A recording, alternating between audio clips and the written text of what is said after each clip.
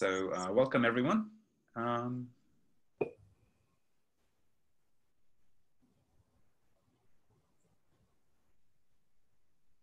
We have attendees joining the call, so we'll just wait for a couple of minutes for people to join the call.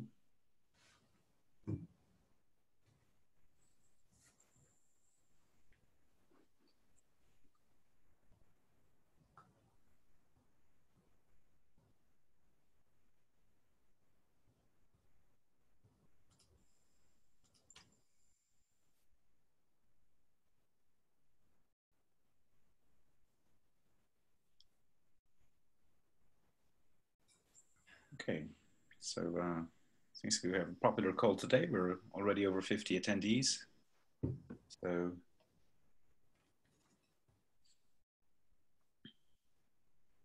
okay, so just a couple of call notes before we kick off. So questions, you can ask questions via the Q&A button, which is at the bottom of your screen. So you can post questions while the talk is happening, but we'll have an extended Q&A session at the end of the talk, we hope. So probably would like to store most questions for the end of the talk. So, but do indicate that if you would prefer your question to be answered during the talk.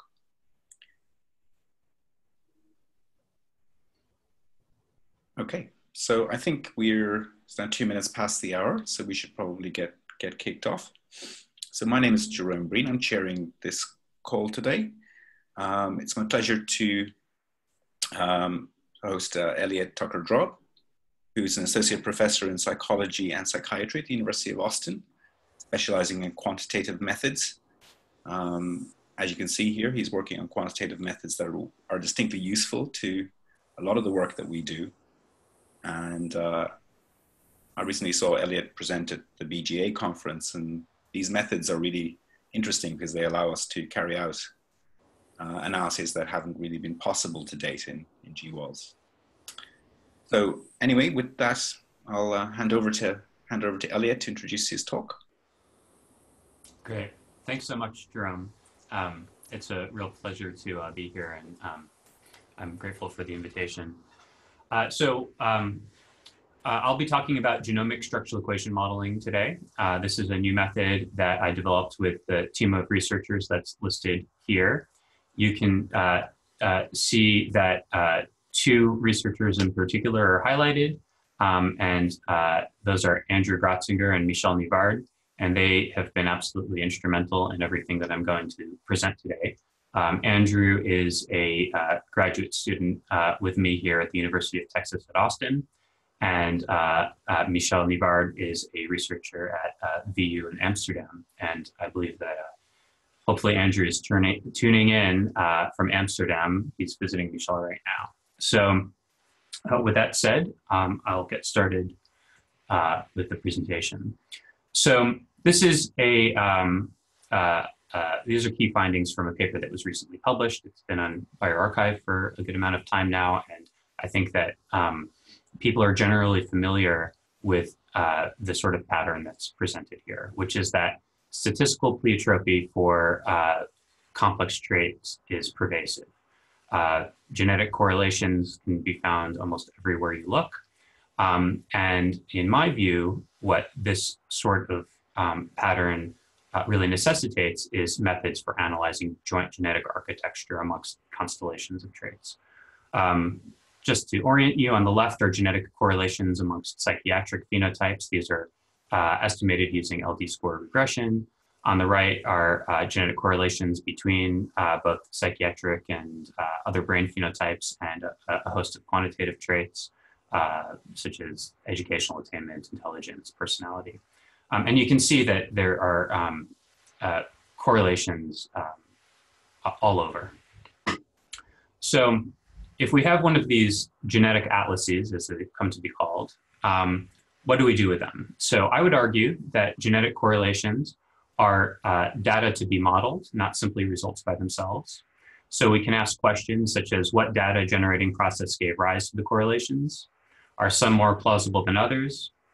Can a high dimensional matrix of genetic correlations amongst phenotypes be closely approximated with a low dimensional representation? And then finally, how can these resulting models be incorporated into multivariate discovery?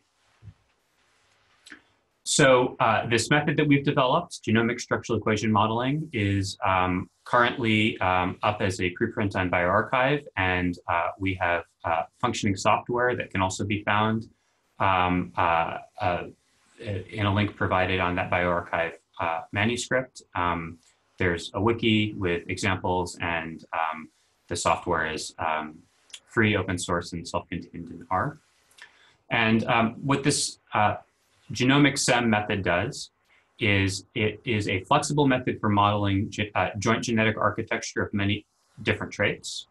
It only requires conventional GWAS summary statistics. It accommodates varying and unknown amounts of sample overlap amongst the contributing samples. It can incorporate joint genetic architecture into GWAS to aid in multivariate discovery. And as part of that, it includes a locus-specific diagnostic test for heterogeneity that we call Q, which I'll talk about a little bit more later, to identify variants that operate through more specialized pathways than those that are implied by the genome-wide covariance structure. Finally, I'll give a little bit of a peek at the end of this talk about how we can use this framework to formalize Mendelian randomization across large constellations of SNPs and phenotypes. And that's something that we're actively working on, but is already able to be implemented in the software that can be downloaded today. So a little bit of a primer. So genomic structural equation modeling follows from a long tradition of structural equation modeling outside of genetics. And so for those of you not familiar with how structural equation modeling works, I'm going to give it a little bit of an overview. I think that a more intuitive name than structural equation modeling would perhaps be structured covariance modeling, because the entire purpose of the method is to structure an observed covariance matrix in a way that is implied by a model. And I'll talk a little bit more about that next. So imagine, and we don't know this in practice, but imagine that we knew the generating causal process that underlied our data. So for instance, perhaps we knew that X caused Y with an effect size of 0.4.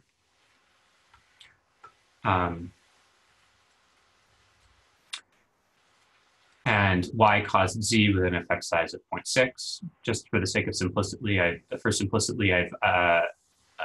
scaled these variables to have unit variances. If we knew that generating causal process and we knew the magnitude of the effects, we would know exactly what covariance amongst the three variables to expect in the population. So we would expect to see a covariance between X and Y, in this example of 0.4, between Y and Z of 0.6, and we would also expect to see a covariance between X and Z of 0.24 by virtue of the fact that X has an association with Z by way of its pathway through Y. So in practice, we don't know what the generating causal process is, and we certainly don't know the effect sizes. Instead, what we observe is sample data, and we propose a model. So in this case, on the left, you can see that we have a fictitious observed covariance matrix obtained from a sample, and it's an approximation of a population covariance matrix that exists in theory, but we're not able to directly observe.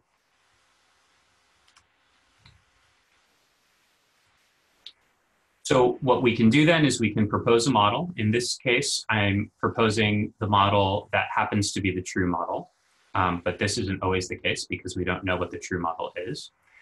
And what we then do is we estimate parameters from the data and evaluate fit of the model relative to the data. So in this case, the structure of the model is the same as that that generated the data, but the effect sizes are unknown. So we have these labeled with symbols rather than with values.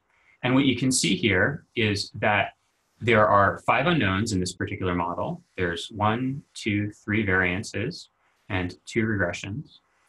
But in the raw data, what we have are 6 unique pieces of information. We have 3 variances and 3 covariances. So in this particular case, we have a model that is a simplification of the dimensionality of the data. It has 1 degree of freedom because it's only estimating 5 free parameters, in spite of the fact that there are up to 6 that can be estimated.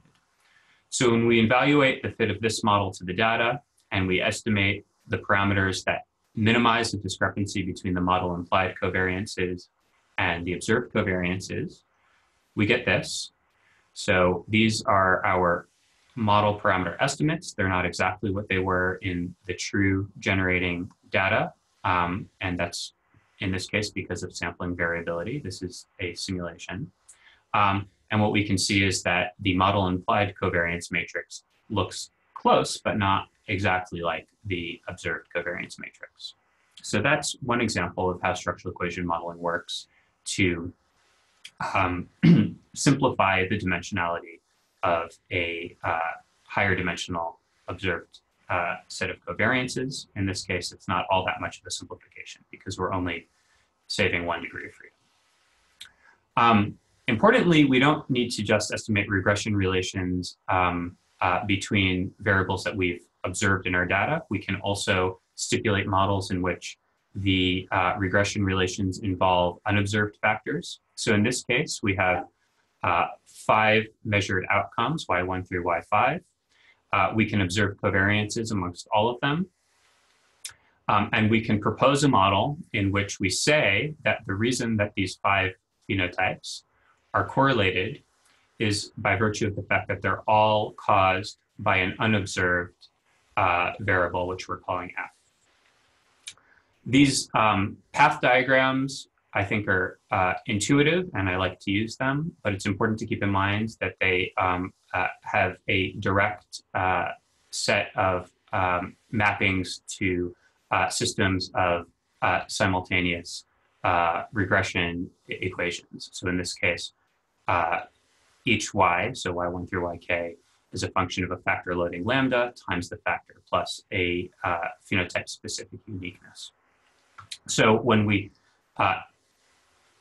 specify these equations simultaneously and we estimate the parameters from the data that produce the best fit to the data in terms of minimizing the discrepancy between the model implied covariances and the observed covariances, we obtain our solution.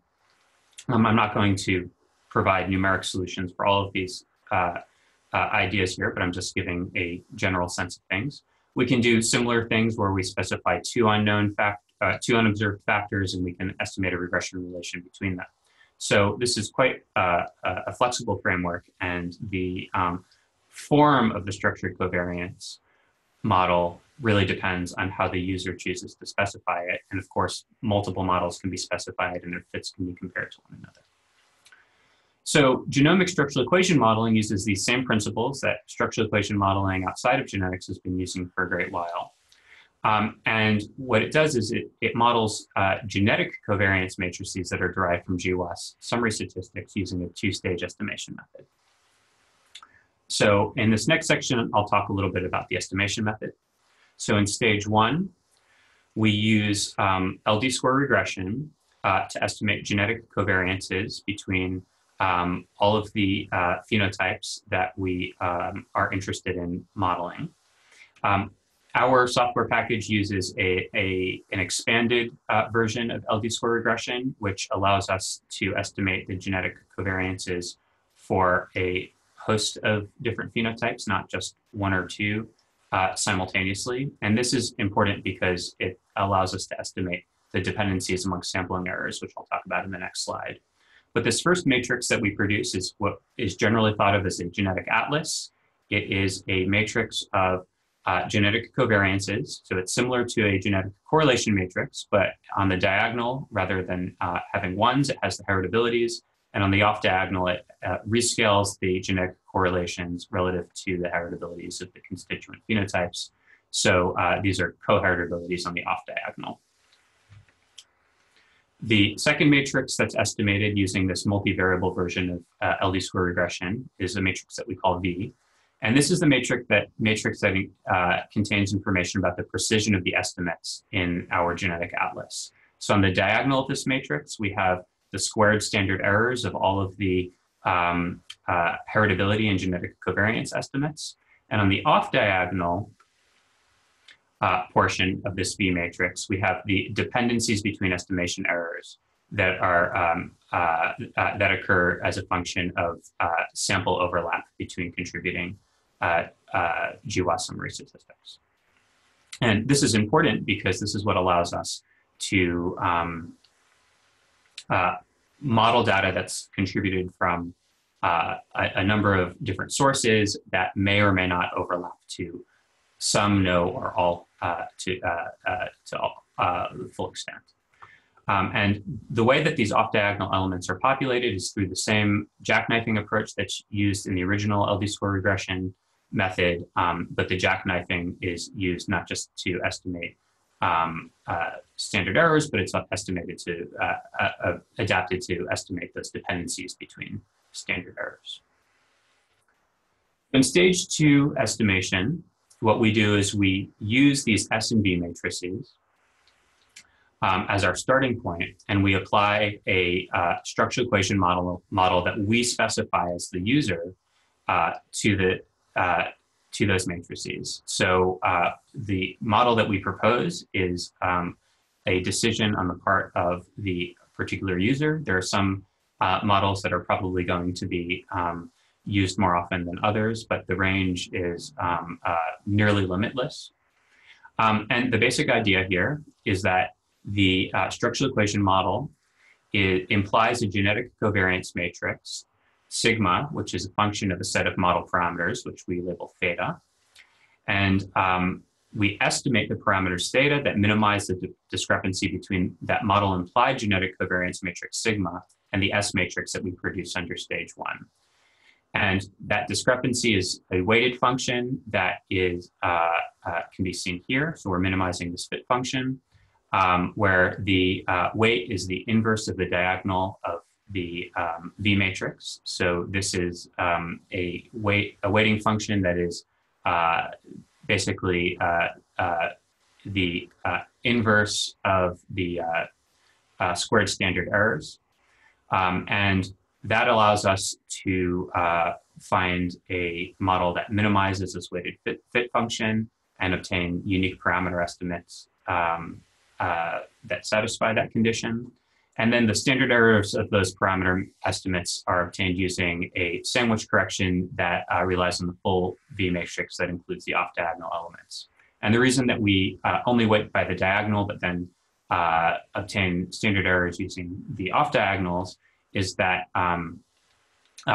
weighting by the full matrix during the fit process can lead to computational problems and to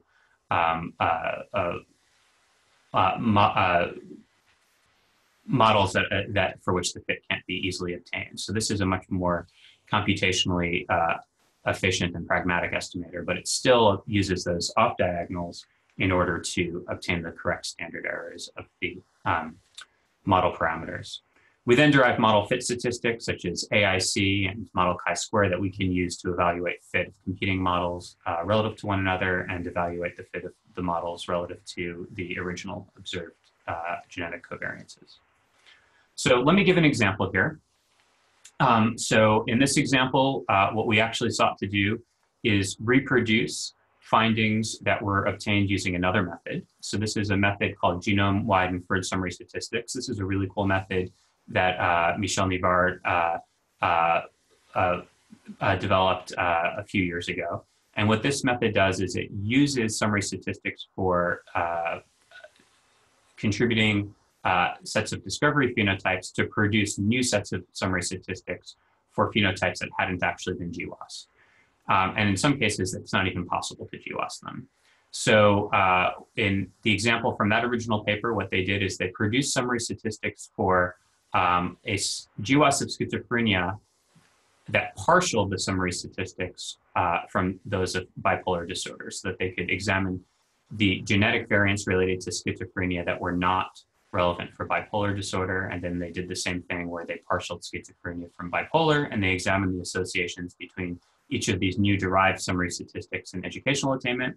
So what we did is we read in the exact same summary statistics that the authors originally used for GWIS. And instead of creating new summary statistics, what we did is we specified a model in which schizophrenia and bipolar disorder genetics, I should say the genetic components of them, were specified as simultaneous predictors of educational attainment so that we could examine the effects of schizophrenia and educational attainment unique of bipolar, and of bipolar on educational attainment unique of schizophrenia.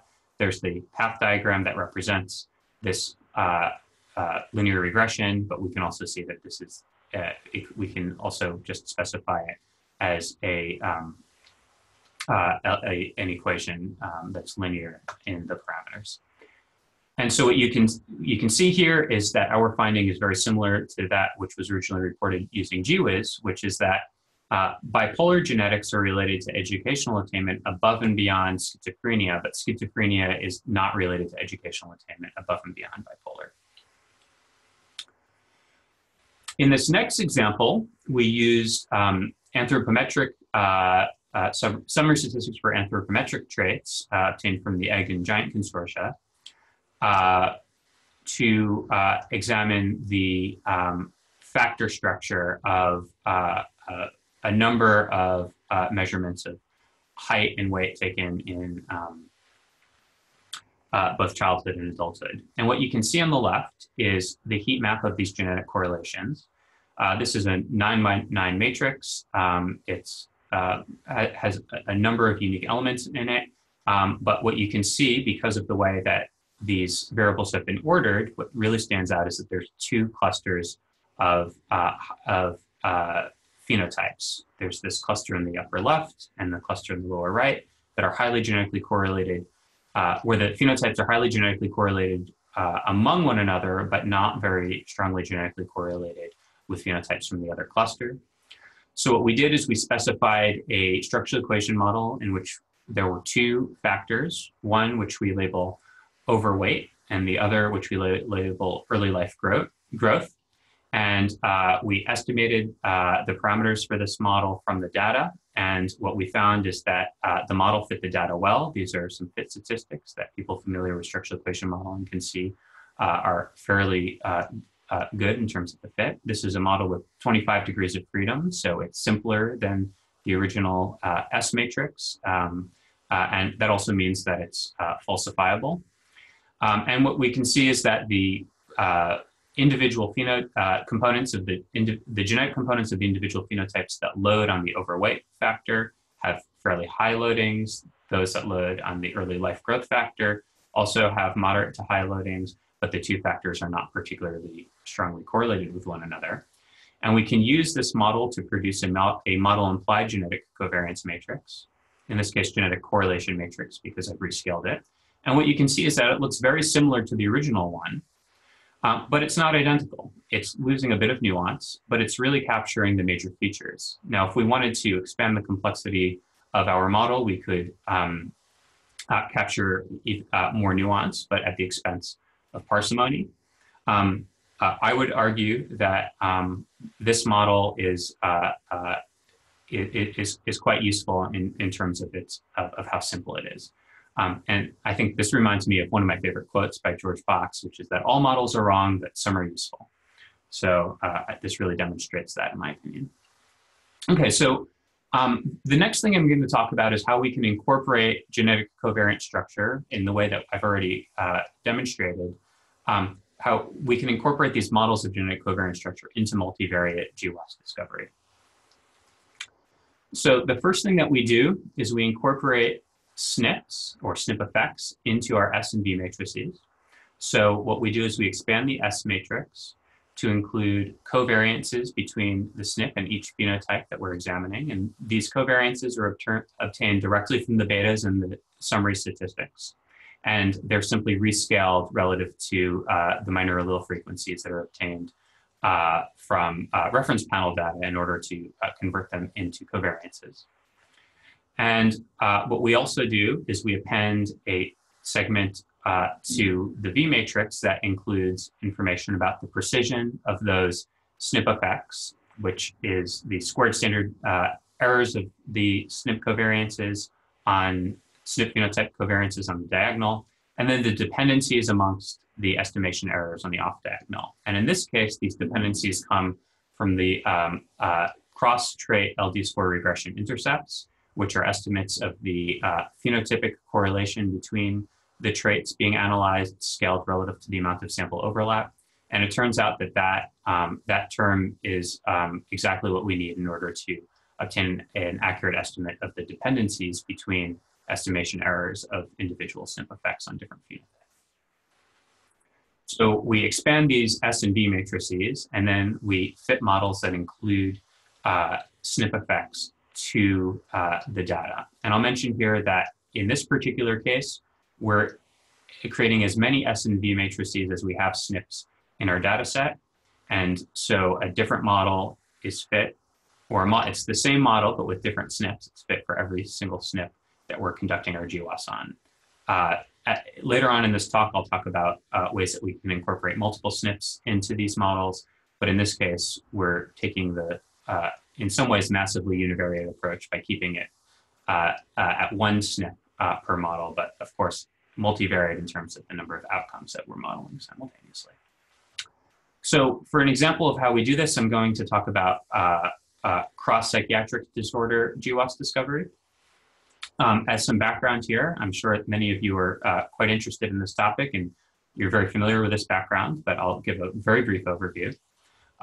Here's a paper by Jordan Smoller and colleagues that came out fairly recently. This is a paper that talks about the structure of psychopathology in the context of psychiatric genetics.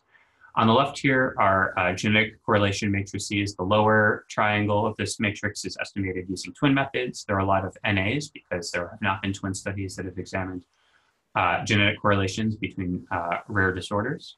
And on the upper triangle, we can see the genetic correlations estimated from GWAS derived summary statistics. And what we can see here is that the genetic correlations in very many cases depart substantially from zero. In many cases, they're quite positive. So these authors wrote heritable influences on psychopathology transcend diagnostic boundaries.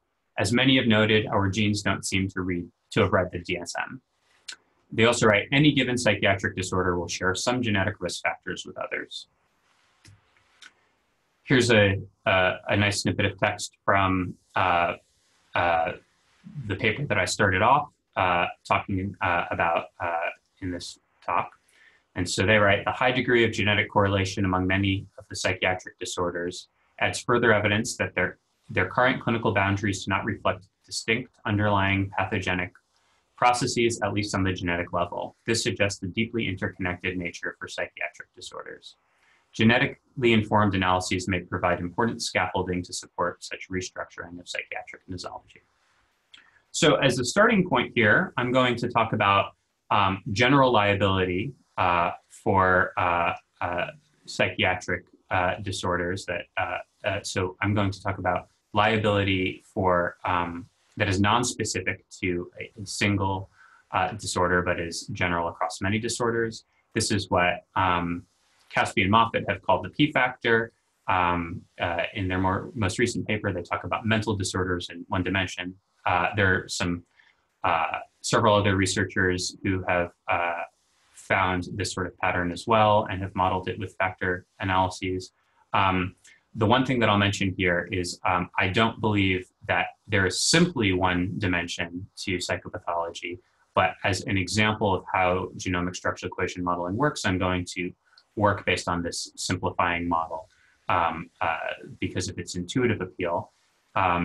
Michel Nivard and Andrew Gratzinger and I are actually in the process of putting together summary statistics for a much wider variety of psychiatric disorders than I'm going to present here in this talk, and we're very interested in examining more nuanced aspects of factor structure. So some of you who are watching may be approached by us in the near future about a collaboration on that. So on the left here is a genetic correlation matrix for 5 case control phenotypes. So there's schizophrenia, bipolar disorder, major depressive disorder, PTSD, and anxiety. You can see that these are moderately to strongly genetically correlated with one another. What we did is we estimated a factor model in which we specified one common factor that underlie the covariation amongst the different, the genetic covariation amongst these different case control phenotypes. And of course, because this covariation isn't perfect, there are also unique factors, these residuals down here, that represent unique variation that is specific to the individual phenotypes. What we then did is we expanded this matrix to include SNP effects. This is just one example for one particular SNP that we fit the model to. So we can see that this column over here now includes the SNP effects on the factor. This particular SNP has negative associations with 4 of the 5 case control phenotypes, and it has pretty much a null association with PTSD, which happens to be the phenotype that has the lowest association with that general factor in the model that I just showed. What I'll also show in a moment is a way that we can index whether or not this departure, for instance, for PTSD, is significant enough to warrant excluding the SNP in terms of having an effect at a very general level. Here's the model that includes the SNP. So we have the SNP predicting the factor. We can see, I believe this was one of our genome-wide significant hits. And we can see that we've now estimated a SNP effect with one parameter that summarizes its associations with all 5 phenotypes. And what I think is particularly nice here is that we fit this model to univariate summary statistics from different case control GWASs. We didn't need to do anything special in terms of obtaining the summary data, but we were still able to integrate the results across the different GWASs in order to fit a multivariate model. Here's a Manhattan plot that shows our discoveries. So what you can see here is there are 128 approximately independent lead SNPs in total. 27 of these, and those are in the black triangles, are SNPs that were not previously identified in any of the 5 contributing genome-wide association studies. So they were not genome-wide significant, and they were not in LD with SNPs that were genome-wide significant in the univariate summary statistics that went into this model. We can also see that there were 41 previously significant hits that were no longer significant in this model. So they were significant for at least one of the univariate summary statistics, one of the case control traits. But when we modeled the data in a multivariate fashion, they were no longer genome-wide significant. And this is to be expected. This isn't because they were false discoveries per se, but it is likely going to be the case that when we have variants that operate through more specialized pathways rather than domain general pathways, when we include them in a multivariate model that examines associations with general dimensions of liability, those SNPs will actually lose significance. And finally, we have one significant SNP, which we call a Q-SNP hit. This is genome-wide significant. It's over here. This is its effect size on P, and I'm not showing it, but there's a Manhattan plot of the significance of the heterogeneity statistic. And this is a SNP for which there is very strong evidence that it does not operate on a general dimension of liability, but actually has heterogeneous effects that differ across the different case control phenotypes. Here's a heat map of the unique hits that weren't previously reported. What you can see is that each horizontal bar represents the association between the SNP and each of the 5 case control phenotypes. They're generally consistent in color because SNPs that are operating on this general dimension of cross-trait liability are going to have consistent effects across the different individual disorders. As some initial validation of our discoveries, what we did is we cross-referenced these discoveries with those made in other GWASs that did not contribute to our to these particular analyses. And we found, I believe, that there were 5 of the hits that were previously reported to be either genome-wide significant or suggestive of an effect. So I believe it was p less than 10 to the negative fifth for from these other studies. So this SNP has been reported in 3 other studies for schizophrenia and neuroticism. This one for schizophrenia in 2 studies. There's one for MDD. There's one from the cross disorder analysis and for bipolar. There's one for schizophrenia. Just as a sanity check, we ran our results through DEPICT, and we found that our hits were enriched in the nervous system as we would expect. So this estimate of heterogeneity, which we're calling QSNP, is what I want to talk about next. And what this does is it's a test statistic that indexes the extent to which a model that assumes that the SNP has an effect on the general dimension of liability fits worse than a model that allows the SNP to have effects on the individual disorders. And so if it does fit worse, that suggests that the SNP is not necessarily or not actually operating on the general dimension, but instead it's having more heterogeneous effects. This is a chi-square distributed test statistic.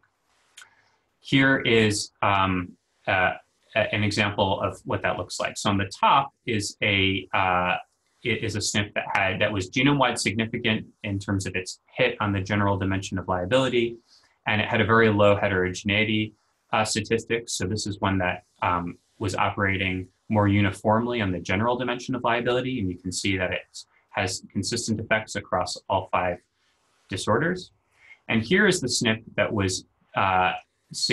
was significant in terms of its heterogeneity statistic. So it has strong associations with schizophrenia and bipolar, but fairly null associations, maybe even negative associations. Probably null is what I would infer here with the other 3 disorders. Okay, so next what we did is we wanted to see how well the summary statistics that we obtained for this new multivariate GWAS meta-analysis performed in out-of-sample prediction. So the first thing we did is we reran the GWAS with summary statistics that did not include data from UK Biobank. So we obtained a new set of summary statistics that excluded Biobank. And then we predicted into UK Biobank. So we're predicting symptom counts, so not case control status, for a range of different disorders. And we used factor analysis to obtain a factor that reflected a general dimension that we're calling P of psychiatric symptomology, and then more domain-specific symptoms.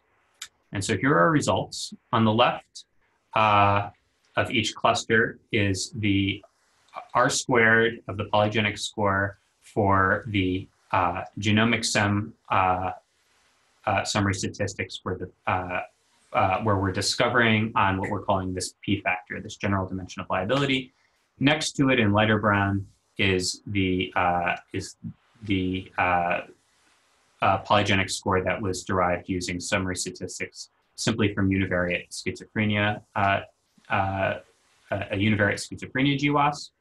And what you can see here, and this is what we were expecting on the left here, is that when we're predicting a general dimension of psychiatric symptomology across different disease types, that our discoveries made on a general liability factor produce larger out-of-sample R squared in terms of their polygenic scores than those obtained using the univariate GWAS summary statistics.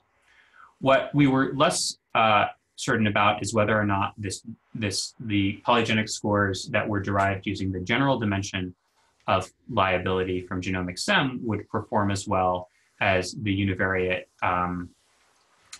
summary statistics for when predicting symptoms of individual disorders. And in fact, what we found is that in every case, the out-of-sample R-squared was highest when using the general dimension of liability as our for our GWAS discovery for a GWAS discovery to form those polygenic scores. So, for instance, psychotic experiences was predicted better by the general dimension of liability than it was by the polygenic score derived simply from the schizophrenia GWAS, and we see the same sort of thing for the other outcomes. And of course, schizophrenia does perform fairly well because of its high power. Okay, so I'll briefly talk about another example that we conducted. We wanted to do an item level analysis of neuroticism. So this was an example that we chose because we wanted to use data that reflected nearly complete sample overlap. So we're using the item level GWAS summary statistics for each of, I believe, 12 neuroticism items from UK Biobank. What we did is we actually used the summary statistics downloaded directly from Ben Neal's website that he produced using the Hail software. And what we did is we, in order to get the appropriate effect sizes, we needed to have the results in terms of the logistic regression coefficient, because that is most appropriate when predicting binary outcomes, which these items were. But the Hail software was run using a linear probability model, which is technically an incorrectly specified model. But what we did is we converted it to approximate a logistic. And for those of you who are interested in doing the same thing, this is automated in our software package using what we call the sum stats argument. So it's very straightforward to do. Here is the result of the genetic factor model of neuroticism. What you can see is that the genetic components of each of the individual items load highly on a general factor of neuroticism, but each individual item has a loading that is less than unity, which indicates that any given item is not picking up on the totality of the genetic signal of the latent neuroticism dimension, but is also including some domain specificity or item specificity. Here is the Manhattan plot. We had 118 approximately independent lead SNPs. 38 of those were not genome-wide significant in the univariate summary statistics that went into this analysis. 60 were previously significant in the univariate summary statistics, but not for the general dimension of neuroticism. So these may be these SNPs may operate through more specialized pathways than a general factor of neuroticism. And we actually found 69 significant Q-SNP estimates. So 69 SNPs for which their effects were uneven across the different neuroticism items. Again, these hits were disproportionately expressed in the nervous system. Here's an example of one lead Q-SNP hit. So this is a SNP that had uneven effects across the different items. And what you can see here is that for these three items, nervous, worry, and tense, these are Z statistics, not effect sizes presented here. There was virtually no association. It was slightly negative, but you can see that it was really, the Z statistic was quite low. So in spite of the fact that this SNP had very positive associations with the remaining neuroticism items. So this suggests that this SNP does not confer risk towards a general neuroticism, but operates through a more specialized pathway. It turns out that the SNPs that were genome-wide significant for Q, so those that were heterogeneous, were also disproportionately expressed in the nervous system. The last thing we wanted to do on this particular analysis is get an estimate of the overall power that we obtain by doing an item level analysis versus an analysis that in some way clumps the data or takes advantage of the fact that the items are genetically correlated with one another. So what you can see here in yellow are the chi-square statistics expressed as a proportion for the individual items. They're expressed as a proportion relative to the lowest powered item, so the item with the lowest average chi-square. So what we do is we take the mean chi-square, subtract 1, and take the ratio relative to the lowest item. And this gives us an index of generally what the effective increase in sample size would look like in order to obtain the same sort of power for that lowest item, lowest powered item. When we create parcels, and parcels are created by clumping 4 of the individual items together and performing the GWAS on the mean of those 4 items, we obtain somewhat better power than for most of the individual items. When we use genomic SEM and create a factor of those 3 parcels, we get even higher chi-square. And when we do perform the genomic SEM on the items themselves, we have a substantial increase of power relative to any of the other approaches. So even when there's complete sample overlap, and even when compared to using other methods of data aggregation, genomic SEM, at least in this example, is doing very well in terms of increasing power. One might wonder how genomic SEM relates to other multivariate methods for GWAS discovery. The first thing I'll point out, of course, is that genomic SEM does more than aid in discovery. It is also quite useful for modeling joint genetic architecture, putting discovery aside. But this is something that I've been asked by a number of people. So I'm going to briefly talk about how it relates to MTAG.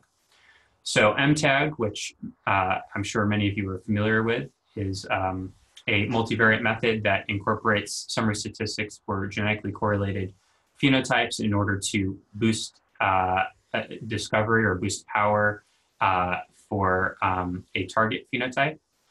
This is the MTAG moment condition. It is an expectation that involves the SNP effects for the contributing traits and their genetic correlations.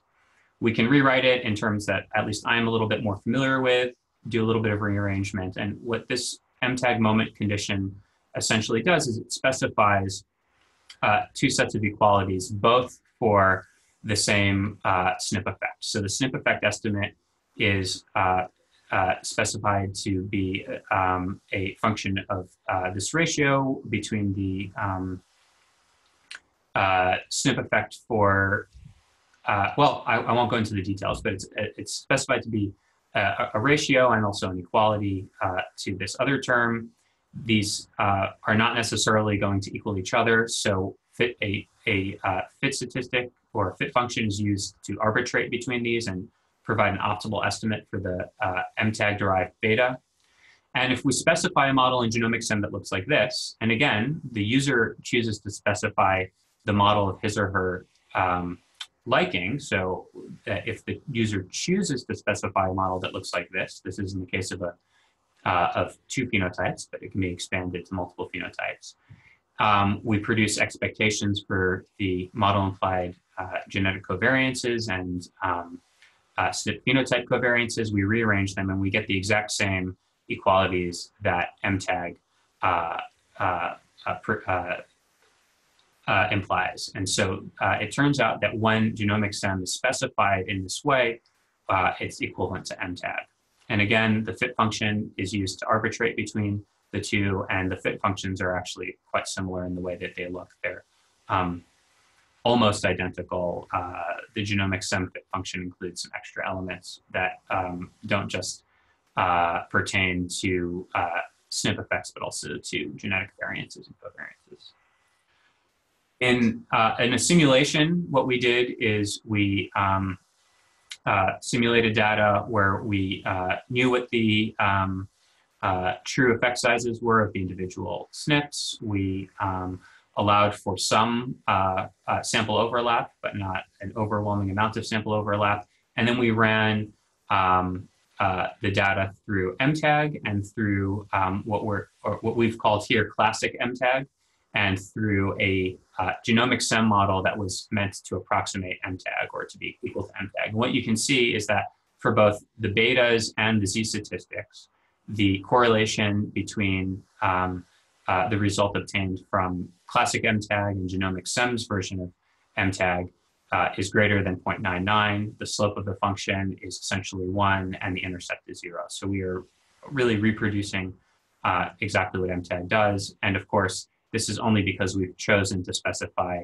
a model that produces the same expectations of MTAG, and that may not always be the most appropriate model depending on the data and the situation. So genomic SEM, of course, will allow the user to specify from a near limitless array of models based on the particular setting.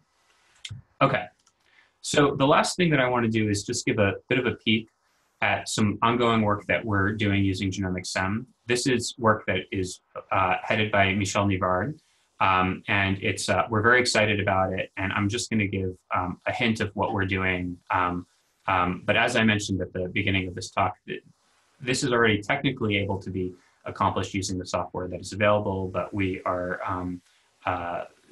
performing simulations and whatnot to really get a handle on how this method performs under a variety of different conditions. So the empirical example involves the association between ADHD, educational attainment, and income. So the research question is, are the socioeconomic sequelae of ADHD mediated by educational attainment? And this is potentially relevant because if it's true, then staying in school may become a treatment goal for ADHD. So what we could do is we could just fit a genetic mediation model. So we could specify educational attainment as a mediator of the association between ADHD and income. And we would find that there's a substantial amount of mediation indicating that perhaps ADHD or genetic disposition towards ADHD has an effect on earnings by way of reducing the amount of years of education. But of course, this is only one possible model that we could apply to the data. We could specify a model that looks very similar, but actually has very different implications. And in this situation, the model indicates that ADHD has an effect, or genetic disposition towards ADHD has an effect on educational attainment. It also has an effect on income. And there's a genetic correlation between educational attainment and income that is not causal. So how do we arbitrate between these different possible scenarios? One way to do this is to rely on the principles of Mendelian randomization. So as I've already shown, genomic SEM models genetic covariant structure, and it also allows for incorporation of SNPs into the model. And so we can combine these features to perform Mendelian randomization in multivariate space. So to give you an idea of how Mendelian randomization looks in a simple situation, what we have is a SNP here on the left, which is our instrumental variable. We have two heritable phenotypes, Y1 and Y2. And we specify that the SNP has an effect on Y1, but it doesn't have a direct effect on Y2. This is what's called the exclusion restriction. And if this is a tenable assumption, then what we can do is we can identify a model that has two additional pathways. It has a pathway between Y1 and Y2 that is putatively causal, and it has an additional pathway that represents residual confounding, perhaps due to pleiotropy from other variants not put into this model. So we can expand that to include multiple phenotypes and multiple SNPs. So in this case, we have 8 genome-wide significant hits for educational attainment that we've sampled from the larger body of hits from the Akpe EA2 paper. We have 4 hits for ADHD that we sampled from 11. So we chose the 4 that were overlapping, that had overlapping SNPs genotypes for the different summary statistics. And then for income, we're choosing that, we're specifying that as our outcome. So we're not including hits for it. And we fit this model, and we're specifying a model in which we're hypothesizing that ADHD may have a causal effect on educational attainment, but there may be also some residual confounding between the two. And of course, you can see that we're using multiple traits, not just 2. So here's what we get when we fit this model. We see that there is a causal effect according to the assumptions of the model of ADHD on educational attainment. But there's also residual genetic confounding. So if we had just fit the mediation model, we would have given too much credit to the genetic covariance, to causality in terms of interpreting that genetic covariance or that regression relation. But by including these Mendelian instruments, we are able to separate the portion of the association that is causal from that which is residual confounding. We can also, of course, ask whether or not there's mutual causation. Does educational attainment have an effect on ADHD? And we actually find evidence that it does.